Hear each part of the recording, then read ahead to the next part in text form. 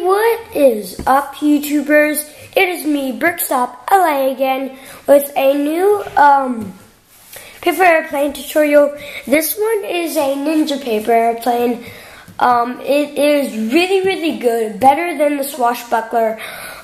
It will be in the comments, not in the comments, but in the description below if you want to see how to make that one. But this one is a bit better. Well, it depends. So what you're going to do, take the corner, fold it down, like so. And then make sure the point is even. Okay. There we are. Fold the crease down. Okay. Now you should just have folded the corner. Then you should have crease like so. Now fold it down. Fold it the other way. Same exact thing, just the other way. Oops. Just fold down the point again. Oh, whatever. So just fold it down on the side till you have it. Okay. You should have folded the left side now. Now once you open it, you should have an X right down the middle. And just to make sure, I'm just going to refold both of these just so that they're good. Okay.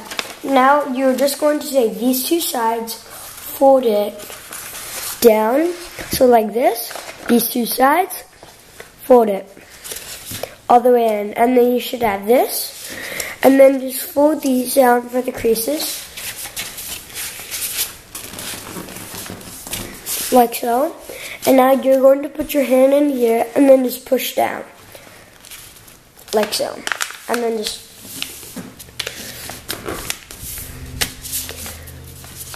you should have this. Now I'll go through that step with you. Fold it like that, but you shouldn't have this crease here. Fold it like that. You should have this. Now put your hand in here, in this pocket, push down, and then just make the crease. If you don't get that, just leave in the comments, and then I'll make a step on how to do that. Now what you're going to do, take this flap here, fold it like so. Fold it completely to the other side. Now what you're going to do is you are just going to make a little thing. All you have to do is take this, fold it, and then just fold it like that. And then you should have this. So all I did was take this side, fold it, give it a nice and strong crease, and then take the flap, flap it back over, put the flap back over, and now take the other flap. So if I turn it around, you should have this. It should look like this. Now you're going to go back here, and then just turn this flap over and do the same exact thing. So just fold it like so.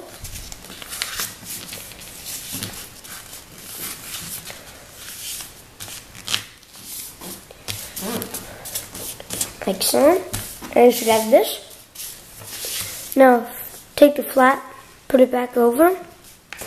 Now you should have this. That's what it looks like. Now what you're going to do, fold the tip down until it is 1 inch off the bottom paper. So that's about 1 inch roughly. Not really though. Fold it down, you should have this. Now you're going to fold it up. Fold this up until it's at the very top. Mine isn't at the very top, but you know, who cares. Now just fold it back. So when you fold it back, you gotta make sure that it is equal. That's about equal. Not really, but now what you are going to do, I just folded it. All I did was fold it up like that. Now we're just going to make the wings and then we'll be done. Now, we're just going to fold it down. Not too back. Whoops. Fold the wings down, like so. I'll do it the other side. And whoops.